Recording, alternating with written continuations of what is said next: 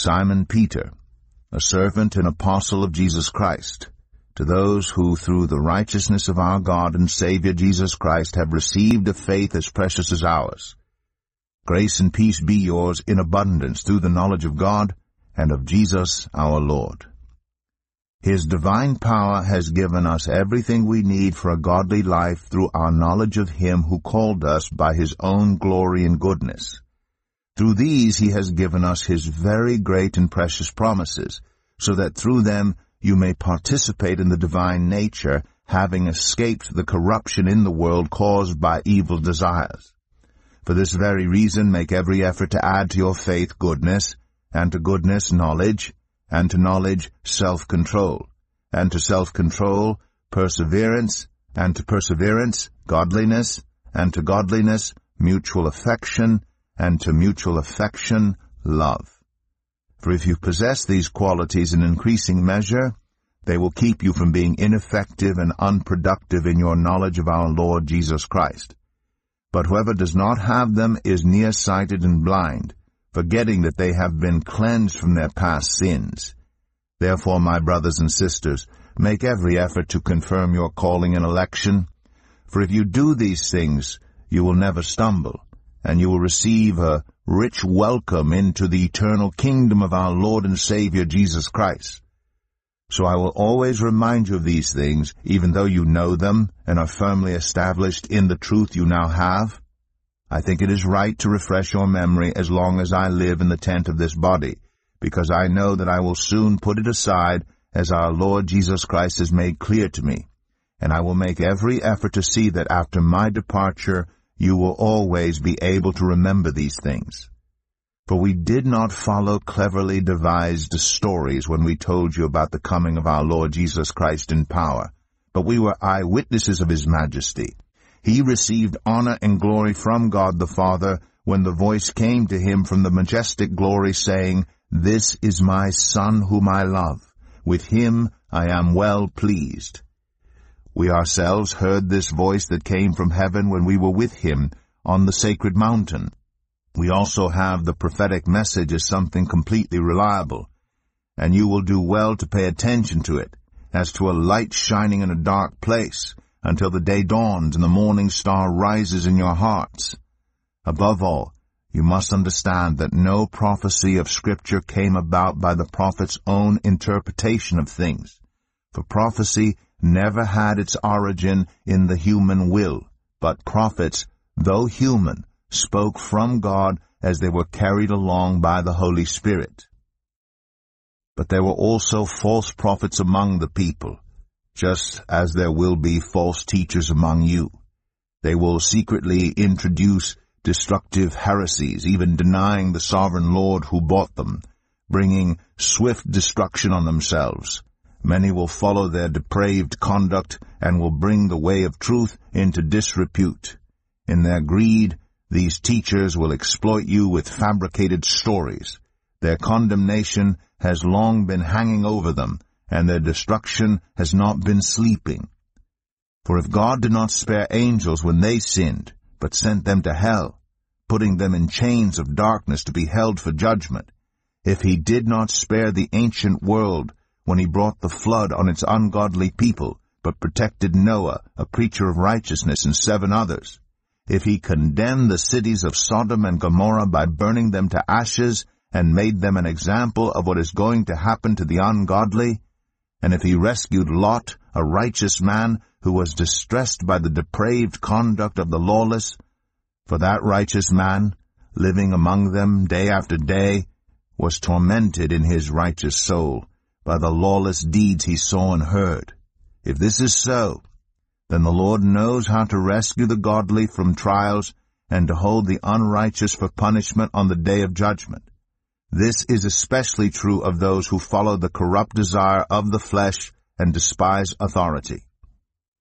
Bold and arrogant, they are not afraid to heap abuse on celestial beings, yet even angels, although they are stronger and more powerful, do not heap abuse on such beings when bringing judgment on them from the Lord.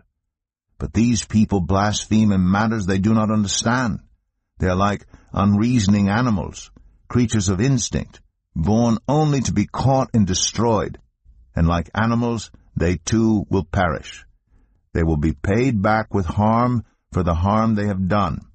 Their idea of pleasure is to carouse in broad daylight. They are blots and blemishes, reveling in their pleasures while they feast with you. With eyes full of adultery, they never stop sinning. They seduce the unstable. They are experts in greed, an accursed brood. They have left the straight way and wandered off to follow the way of Balaam, son of Bezer, who loved the wages of wickedness. But he was rebuked for his wrongdoing by a donkey, an animal without speech, who spoke with a human voice and restrained the prophet's madness. These people are springs without water, and mists driven by a storm. Blackest darkness is reserved for them, for they mouth empty, boastful words, and by appealing to the lustful desires of the flesh, they entice people who are just escaping from those who live in error. They promise them freedom, while they themselves are slaves of depravity. For people are slaves to whatever has mastered them. If they have escaped the corruption of the world by knowing our Lord and Savior Jesus Christ, and are again entangled in it, and are overcome, they are worse off at the end than they were at the beginning. It would have been better for them not to have known the way of righteousness, than to have known it, and then to turn their backs on the sacred command that was passed on to them. Of them the proverbs are true. A dog returns to its vomit, and a sow that is washed returns to her wallowing in the mud. Dear friends, this is now my second letter to you. I've written both of them as reminders to stimulate you to wholesome thinking. I want you to recall the words spoken in the past by the holy prophets and the command given by our Lord and Savior through your apostles. Above all, you must understand that in the last days scoffers will come, scoffing and following their own evil desires. They will say, "Where is this coming he promised? Ever since our ancestors died, everything goes on as it has since the beginning of creation." But they deliberately forget that long ago, by God's word, the heavens came into being and the earth was formed out of water and by water.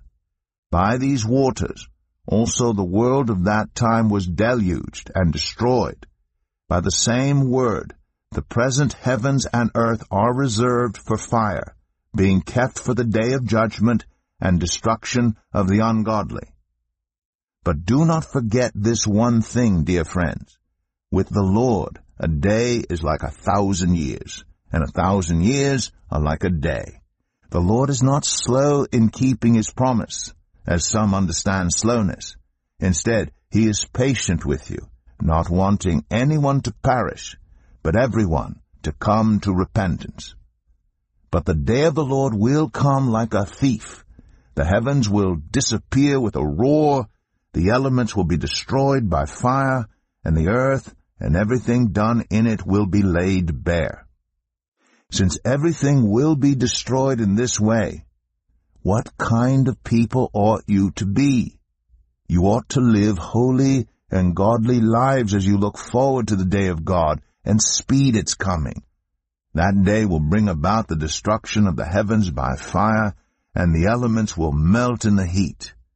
But in keeping with his promise, we are looking forward to a new heaven and a new earth where righteousness dwells. So then, dear friends, since you are looking forward to this, make every effort to be found spotless, blameless, and at peace with him. Bear in mind that our Lord's patience means salvation, just as our dear brother Paul also wrote you with the wisdom that God gave him. He writes the same way in all his letters, speaking in them of these matters. His letters contain some things that are hard to understand, which ignorant and unstable people distort, as they do the other scriptures, to their own destruction. Therefore, dear friends, since you have been forewarned, be on your guard, so that you may not be carried away by the error of the lawless and fall from your secure position. but grow in the grace and knowledge of our Lord and Savior Jesus Christ. To him be glory both now and forever. Amen.